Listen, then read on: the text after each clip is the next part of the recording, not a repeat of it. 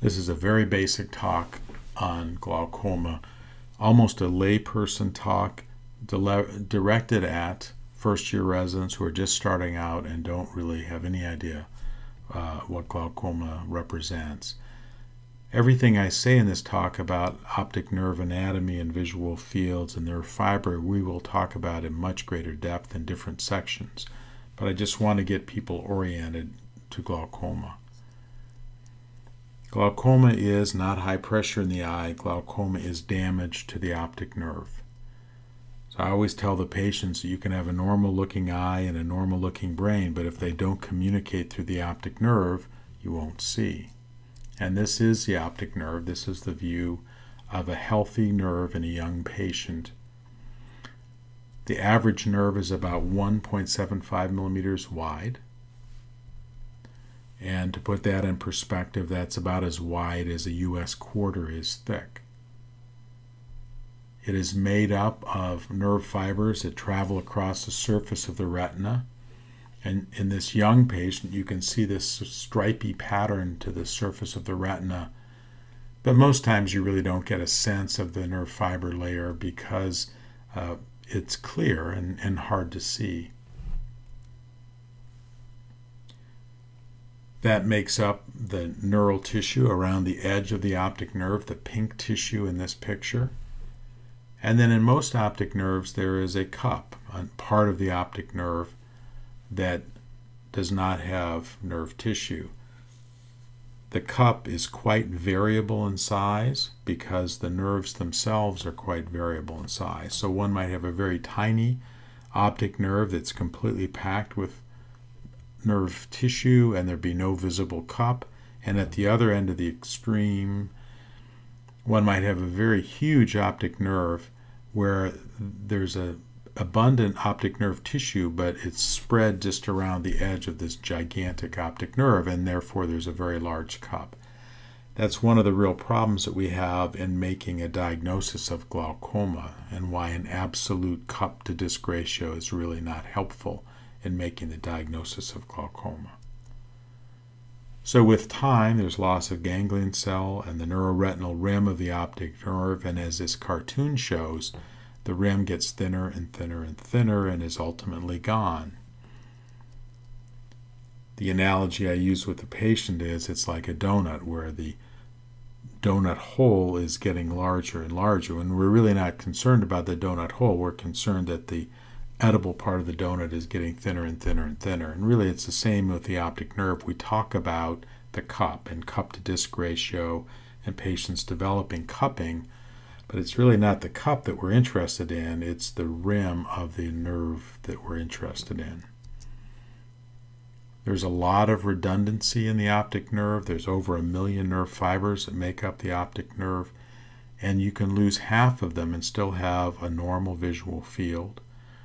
As you continue to lose, as the patient continues to lose neuroretinal rim, then visual field loss ensues. So in this cartoon here, the inferior temporal portion of this left optic nerve has gotten quite thin, and that may be reflected in superior nasal visual field loss. This nerve would have both superior and inferior field loss, and this is a nerve that's blind.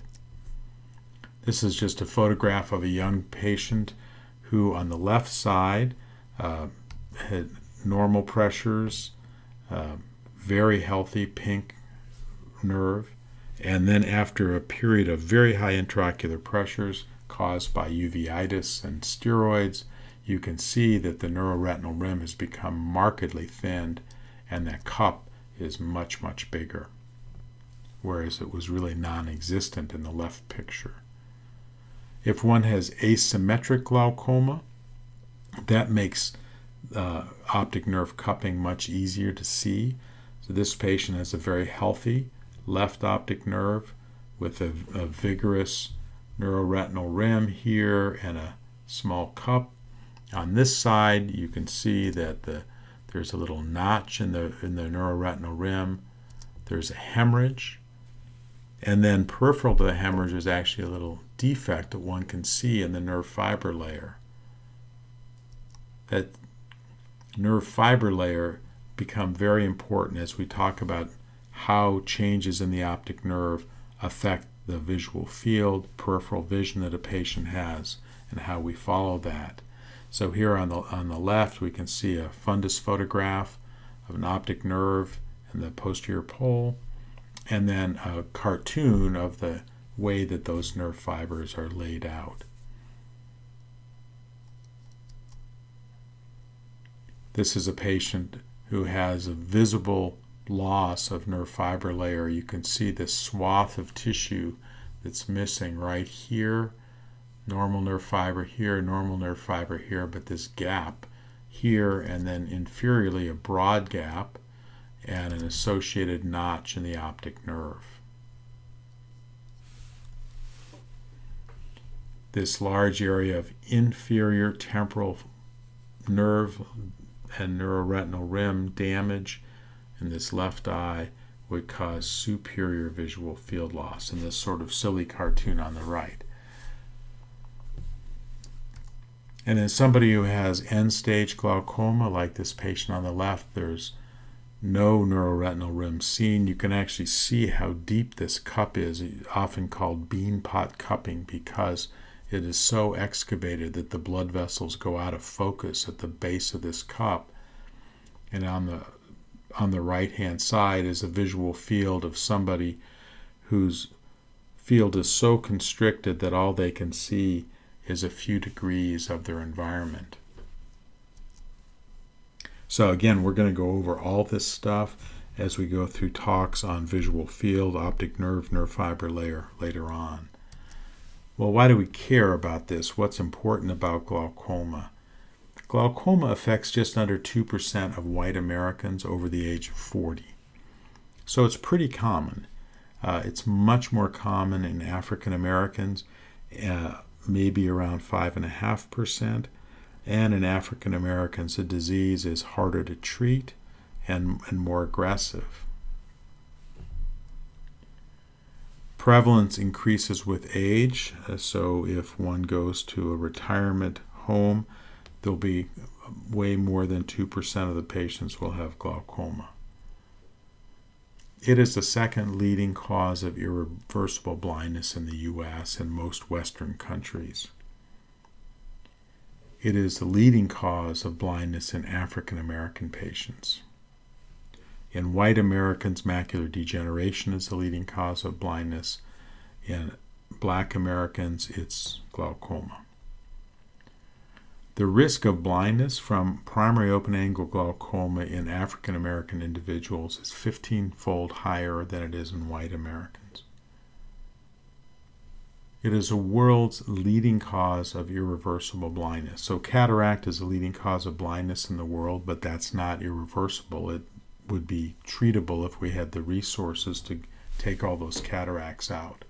But glaucoma is the leading cause of irreversible blindness in the world.